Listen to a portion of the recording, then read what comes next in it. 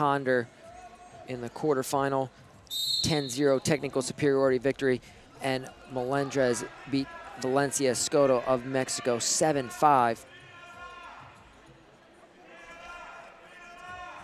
And I had that Escoto match on Mat B.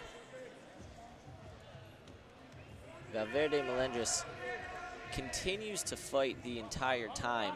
Gallayys, though, a former world medalist, 2014 bronze for Canada. And this, of course, to qualify their country for the Olympics. And a go behind takedown. Gallay opens the scoring 2-0, 40 seconds into the bout.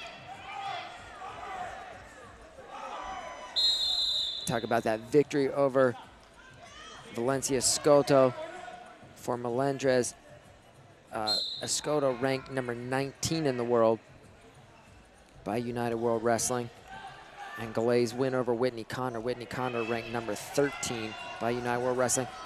Counter here, looking for, trying to pull her down in her cradle. Gallay takes her over to her back. 4 is what's going to be confirmed.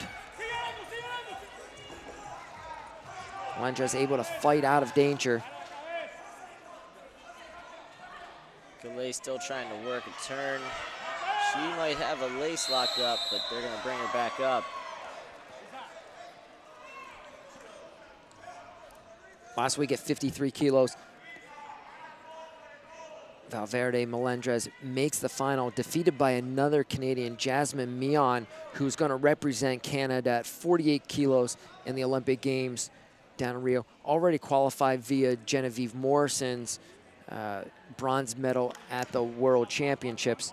So she wrestled up a weight class last week at the Pan Am Championships. Canada doesn't have anybody in the field here at 48. As when you are qualified, you can't hold out other competitors from qualifying the weight class. Canada's very deep at 48. As you were saying, Morrison was the one that qualified it. And Gallay here with an 8-0 lead. If she's able to get a turn, she will finish it off with a technical superiority, and it looks like she's going to get it with the high gut. Gut wrench. And Canada, one of your powers in the women's side of the freestyle division. They're flexing their muscle today as Erica Wiebe almost looks to have a